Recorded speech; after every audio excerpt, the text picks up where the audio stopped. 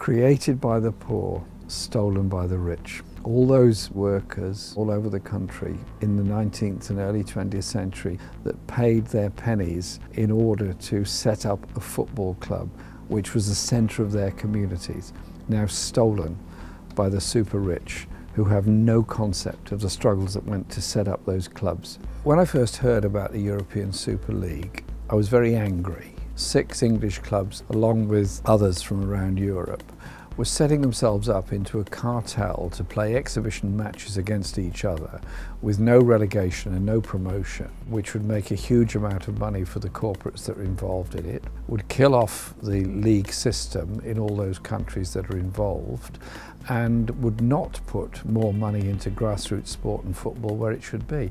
I was very angry. I was very disappointed that Arsenal, my local club, had decided to join in this.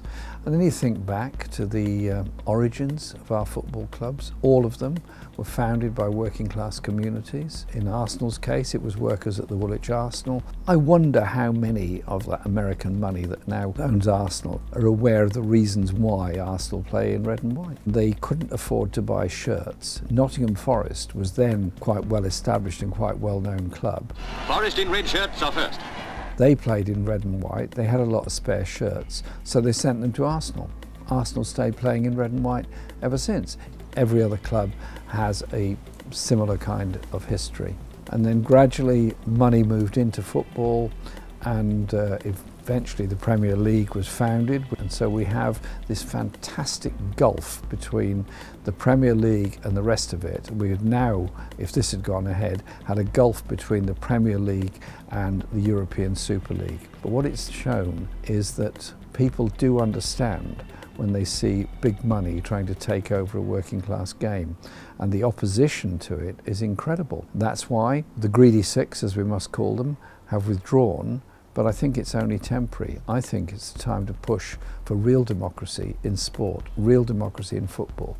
None of the German clubs joined. They're all at least 50% fan-owned. I think we need to look at the reasons for that and go back to the manifesto that I was proud to put before the public in 2019, which included the election of a fan director on the boards of all clubs and a subvention on all Premier League clubs to put more money into grassroots football. Because football is about young people kicking a ball around, understanding skill, understanding fitness, understanding teamwork. Nobody wins a football match on their own.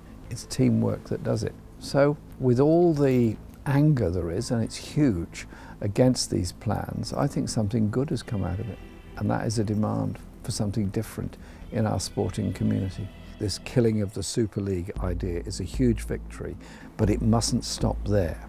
I think a genie has got out of the bottle, a genie of hope, of a democratic future in sport. And when we've won that one, I think the lessons about democracy in society, democracy at work, the overwhelming power of the tax dodgers and tax fiddlers to damage our economy, I think there's a big political lesson here as well. What this victory in football has shown is that united, rapidly, people can win. An interim victory because we've stopped a European Super League, but we still have the problems of the big money running FIFA and the big money running the Premier League. And so this has at one level been an argument between the super rich and the rich.